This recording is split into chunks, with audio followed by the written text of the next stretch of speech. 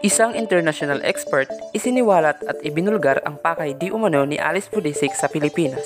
Buhay ni Alice Vodisek sa ibang bansa, iniimbestigahan. Bago ko ipagpatuloy ang video na ito, ay nais ko munang hilingin sa iyo na mag-like, share and subscribe sa ating YouTube channel at tulungan niyo na akong makaabot ng 2,000 subscribers. Maraming salamat!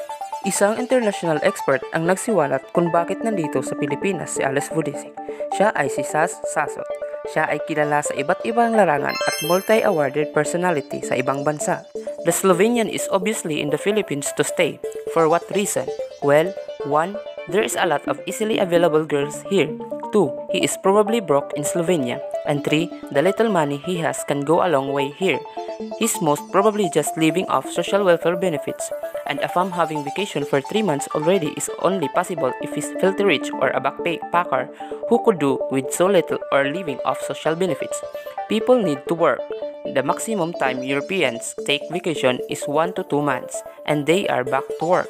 If Jeremy kept on being in this situation, the AFAM would also be able to convince her to apply for a loan with him to finance the purchase of lot and construction of house.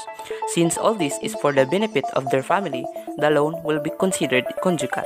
If the guy defaulted on his debt, Jeremy is obliged to pay it. The guy has no job in the Philippines and probably has nothing in Slovenia. The guy can just fly out of the Philippines and voila, is out of the picture.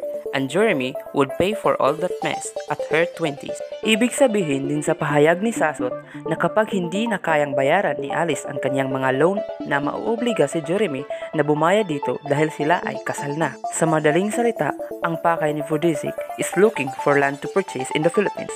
Pero hindi iyon kadali dahil hindi pwedeng makapagmay-ari ang isang foreigner ng lupa. Kinakailangan pa itong magtayo ng bahay at mag-loan sa bangko. Pero ang mas madali ay ang mag-asawa na lang siya ng isang Pilipina. Sa ngayon ay pinag-uusapan dito kung ano ang tunay na buhay ni Alice Vodisek sa kanyang bansa na kung makikita mo sa kasal nila ay walang nagpakitang kamag-anak nito. Sinabi rin ng isang international expert na kung hindi nasaktan si Jeremy ay tila ito pa ay nabudol. Maraming salamat sa iyong panonood. Huwag niyong kalimutang mag-like, share and subscribe sa ating YouTube channel.